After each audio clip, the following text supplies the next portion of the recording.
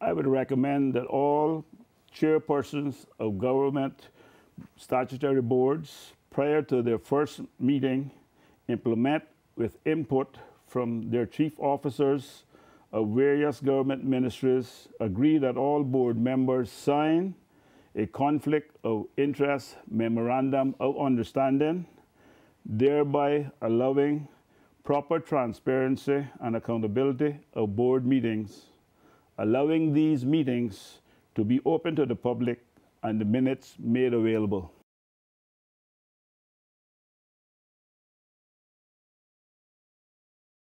Balancing the budget while properly funding the civil service pension plan, prioritizing the country's long and short-term capital expenditure needs with a view to reducing the cost of living for Caymanians.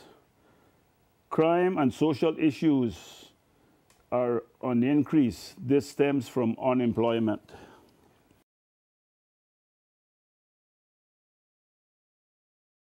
I would seek to improve and diversify our existing economy while making sure that we implement policies for on-the-job training, ensuring that Caymanians take their rightful place in the job market.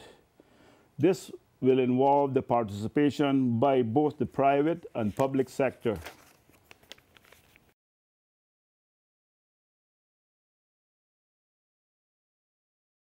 I've been a PPM member from inception.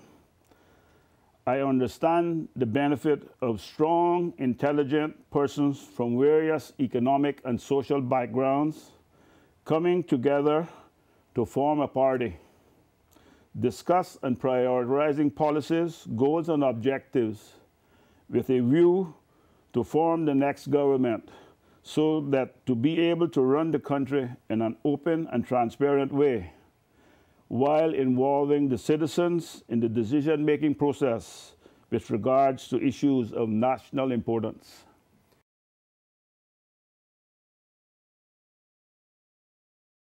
The people of West Bay know that I'm a civic-minded, hardworking, and in particular of my involvement in the community projects and activities in the 80s and 90s. Also, during Hurricane Ivan in 2004. They know that I have their best interests at heart, both socially and economically. I am now offering my service to them and respectfully ask them to give me and the West Bay Progressive team a chance to represent them come May the 22nd. I thank you all.